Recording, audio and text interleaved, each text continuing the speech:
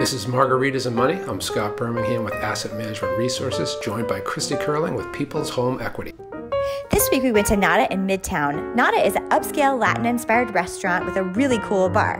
I tried the chili mango margarita and Scott had the Nadarita. I liked mine the best because it had chili, mango, pineapple, and fresh lime. Today we're talking about sinking funds, which are an intelligent way to save for specific goals or large annual bills that pop up every year.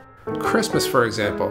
Say you spend $1,000 every December on the kids, the parents, your sugar bill.